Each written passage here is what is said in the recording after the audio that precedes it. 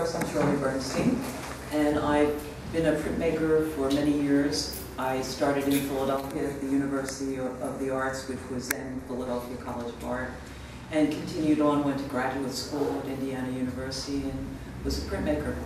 The reason I was a printmaker is a little backwards, because what I really wanted to do was draw. And when I went to school, there were no majors in drawing, so the closest thing to that was printmaking. That's how I got involved with printmaking. I do still draw. I do large oil pastels, as well as the prints. And I feel that the two complement each other, because with printmaking, it's very process-oriented. So I'm not comfortable spending all that time with process. I have to break out and just get in there and draw and play with the forms more. So and then the prints, on the other hand, help me with more of the abstract qualities, the shapes and how things fit together. So one really complements the other. So I'm going to talk to you a bit about relief printmaking, which is what I do now. It's not what I always did. I was a lithographer and I was an etcher, so I know pretty much printmaking. But the three surfaces that we talk about with relief printmaking are linoleum, which most of you know from elementary school and high school. Linoleum is very easily cut. You can cut it in any direction. It's soft. And then, of course, you have wood, which is what I use. And wood is, generally wood cuts are done plank crane. This is plank, like shelving. And then I also do wood engraving, which is done with the end cut of the wood. In other words, if you took the tree and cut it across this way, it's very dense wood. And I'd like to kind of pass these around so you can kind of see the surfaces. And you can also feel the difference in the softness. And you can imagine what it's like to cut these. This one is really hard. And I'll show you the tools that I use.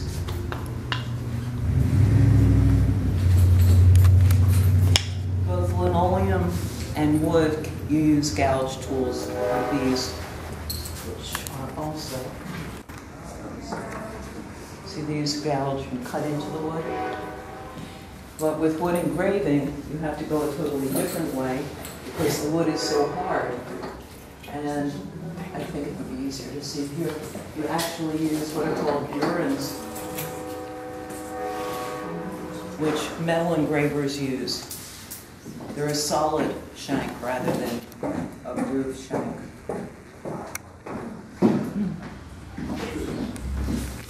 Like this? Yes. But these, it's very different because with a wood cut, you're able to really cut with your whole arm. And you get a whole energy about it. Where with the wood engraving, you're much more limited. For one, you have to be seated, and the lines are very delicate, and you have to move the block to get the cut, rather than really using your arm. So the feeling is very different. One is a lot looser than the other. Although my approach to printmaking, wood engraving actually, is a lot looser than the traditional wood engraving. This would be a traditional wood engraving. And if you look in that alcove over there, you'll see that my wood engravings are a lot looser. What I do is called reduction printmaking. It's also called subtractive printmaking. And it's also called the suicide print. And she's shaking her head. And that's because you have a plain block, a clean block, and what you do is wherever you want on the block to be white, you have to cut out immediately from the block. So this is a proof of the first color. There's two colors for this print, which is also up on the wall there. And you can see that.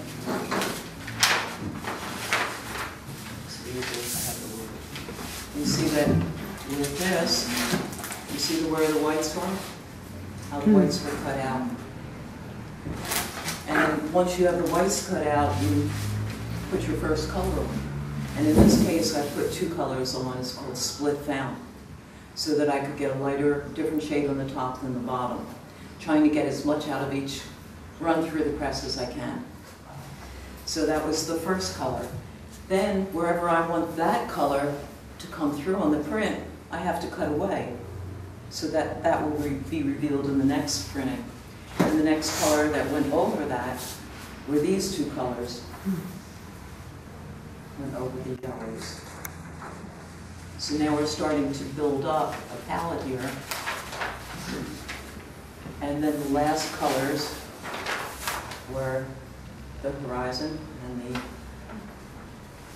sky. So you can see how it all comes together. This appeals to me. I have a kind of mathematical mind, logic I like. And so you have to figure all this stuff out.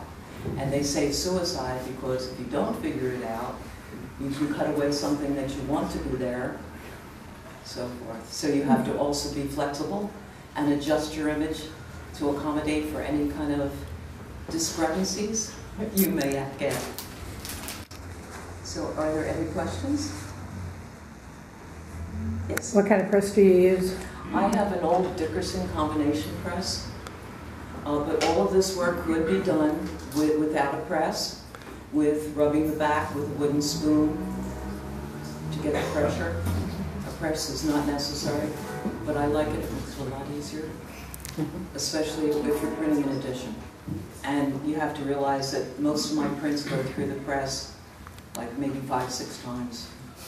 So that would be a lot of elbow grease. Any other questions? Yes. Do you have a preference for the material that you're using? I mean, we're showing an array of surfaces that you carve into. I mean, is there one that you like better than another, and why is that? Well, I do like the wood cut. I like the physical cutting of it. I like the energy that you can put into the wood through cutting. So I do. You have a harder and a softer wood. I like the softer, the plank grain. But I do the wood engraving too, because it's more restrictive, and you have to really, when you're doing a wood engraving, you really have to consider both sides of the line, which to me is something very important, and it's important in drawing as well. So it feeds on the drawing as well. Yes? What inks do you use? I use graphic chemical, and I use oil base. I've never had much success with water base, and when I found out that vegetable oil is a wonderful cleanup, I'm very pleased with oil base.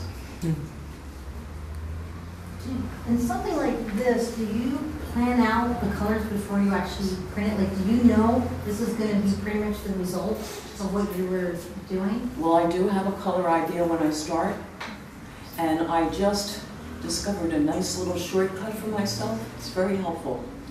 I have started using Pantone color swatches, because if I know that I want a blue, but I'm not sure whether I want it to be warm or cool or light or dark, I take those swatches and I put them right up on the proof, and I see what color will work.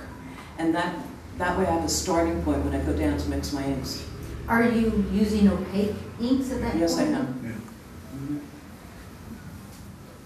Yeah, most of the ink you would use would be opaque because transparencies wouldn't match those colors if you laid them down. Right, it would change the colors from what would come through from the underneath colors. So in this one, would your final color would have been black, for instance? Yes, I thought I was being really smart, and I bought some permanent color markers, the Sharpies, and I thought I could like get color areas. I thought, oh, this is cool, but they come up in the paper. They're not permanent.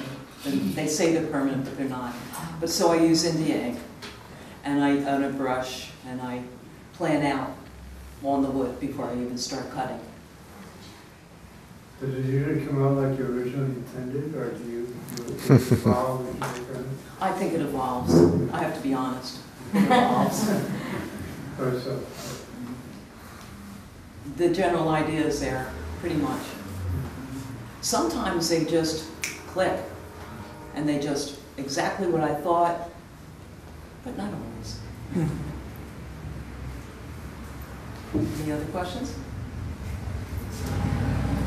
Thank you very much. Sure.